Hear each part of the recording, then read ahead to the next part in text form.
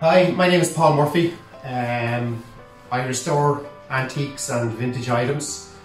You'll see by the name of my channel that I restore telephone boxes, old telephone boxes, Irish telephone boxes. I'm not a professional restorer, I'm not a professional upholsterer, I'm not a professional carpenter. But I do it, it started out as a hobby and a passion, and that's what it is, a passion. So although I may not have all the answers and I may not do it the best and most professional way, the restoration, I'll do it from the, doing it from the eyes of a DIYer. I have a lot of friends in the business that I can get advice from, and I look up a lot and research a lot. So this chair is a first generation Eames chair manufactured by Hille in London. Aging of the chair, I've been looking at ways of determining how old your chair is. These metal loops for hooping onto the hooks, and these chrome coloured hooks on the backs of for the cushions means these came into play these went out of play in 1971. So if you have these in your chair, it means it's prior to 1971. So that was a start. The second thing that I looked at for these was the amount of screws. Sorry, I'll just get this here.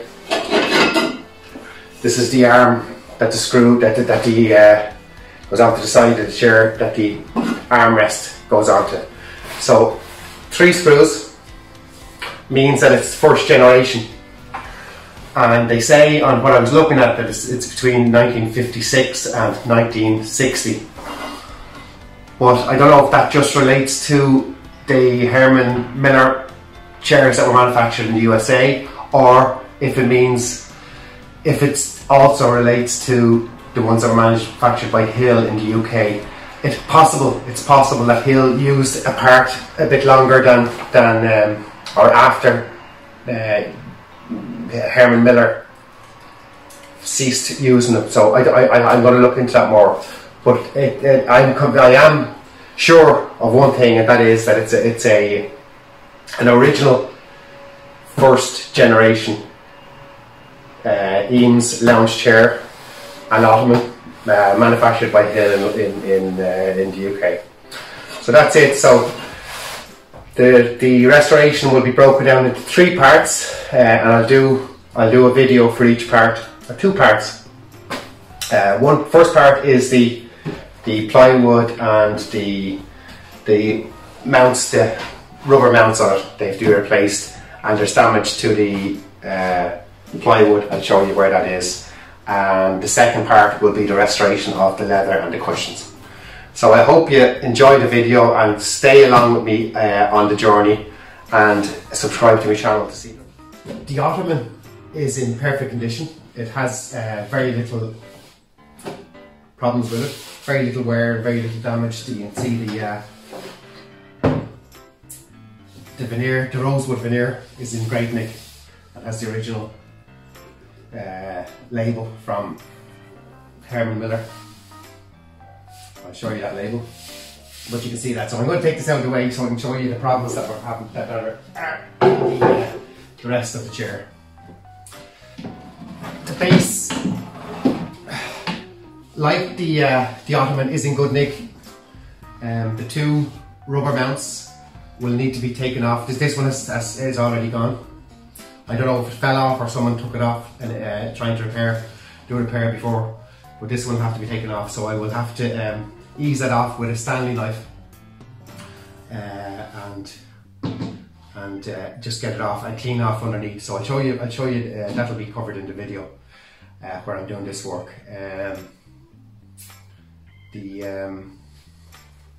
That's all that's on this. Yeah, so let me take that out of the way. I'll show you where the major work on the chair will be in this part, this lower part, and this is the rubber mounts which were patented by Herman Miller on these chairs are the Achilles heel. They are what breaks down on them. The rubber eventually disintegrates and it comes apart. And when one side goes, you're left with this side obviously snapped off. I can show you here's what was left. This actually pulled off the base here, you can see it fits in. So when that went, this side was left holding the weight of the back and whoever was sitting on the chair at the time, and this has got damaged. So you can see this is coming away here. Now luckily, there is no, I'll give you a close-up of this. Now luckily there's no damage to the exterior veneer, so if I can get the repair done without damaging the veneer, all the better. Because that's the hardest part to match. It's impossible to get rosewood now. It's an endangered species and you can't use, they can't harvest rosewood anymore for use in furniture.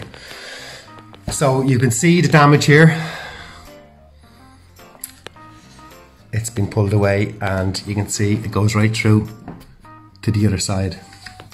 So I'm going to have to get that mount off to see, and then getting the integrity back on this side, although the strength is still there in what's left, whereas this isn't, because you can see it's giving way there. So that's going to be the hardest part of the whole process. Like the Ottoman, the veneers on the back are in very, very good condition, and they've lovely deepness to the colour. So I don't think I'll be doing a whole lot of work on them. There's a scratch there. I imagine that was in recent movements, I'd say. And also these mounts here, these are original, and you can see they're disintegrating a bit. So I'd like to replace them and these ones at the bottom, if I can get some replacements. They're not as important as obviously the other ones on the side, but I will replace them as well. And this, I see some people polish this up again as well, the aluminium supports here. But that's mainly what I'm going to do on the frame of the chair. This is the original Charles Eames design label. It was for Herman Miller, Zealand, Michigan, made by Hille of London. Sole concessionary for British, Commonwealth and Scandinavia. Now Hille, I think, had the license to make these chairs for only 10 years, and I tried looking it up too. I think there was some issue on quality that they lost the agency. Be interesting to find that out, and I'm trying to find out exactly what years they had it for. So it's interesting to have that label is on both the Ottoman base and the chair. So it's nice to see. You can see the beautiful rosewood veneer, all in beautiful condition. Very little damage, scuffs. It was obviously well cared for and loved in wherever it was, and not abused by kids or anything. So it's going to be interesting. The next part of the restoration will be the leather and the cushions on the chair, and these are in poor condition. And the temptation would be to replace them and nice new leather, but I'd like to keep the original leather if I could, if at all possible, and it's in a poor shape. The back of the chair is fine. These are fine. They just need to be plumped up a bit, fill them a bit. So I'm going to explain to you what I'm going to hope to do there. These two are fine, and with a bit of feed the leather and that'll be all lovely. Now here's where the problems are. These tears in the seat. And I've been looking up repairing leather, and I'm going to try this. Whether it works out or not, I don't know, but I'm going to try it before I replace. I can still replace at a later stage if I have to, but I'm going to try repairing them. There's tears in the Ottoman one as well. I'd say I think these are interchangeable, the Ottoman at the back, and those two. So I think these were probably changed around, so they probably got the same amount of kind of wear. So I will repair the leather and the cracks and feed it all, and maybe colour it, I don't know, maybe a colouring if it needs it. And then on the inside, another part of the aging, trying to age the chairs, you can see the down, loads of down coming out here. Down was the original filling of the chair. I don't know when they stopped using down, but it was when they were using it first. There appears to be some kind of a foam underneath, and then a layer of the down. So I think what I'm going to do I was looking at getting foot cushions made and everything else for the inside here, but I think what I'll try to do is maybe insert an inch of foam underneath this to give it a new life, to lift it all up. So that will be done in another video. Between the leather and the cushions, I'll do another video on that. So that's basically what hopefully will obviously clean the bases for the Ottoman and the chair. I'll clean them up as well. But that's going to be the journey, and I hope you come along with me for that journey, because it's going to be interesting, and I'm very passionate about this, and I hope at the end of it I'll have a lovely comfortable chair and not the mess I have now. Thanks for watching, guys, and tune in, subscribe to the channel please, and for further videos, and see how we get on here. Thank you.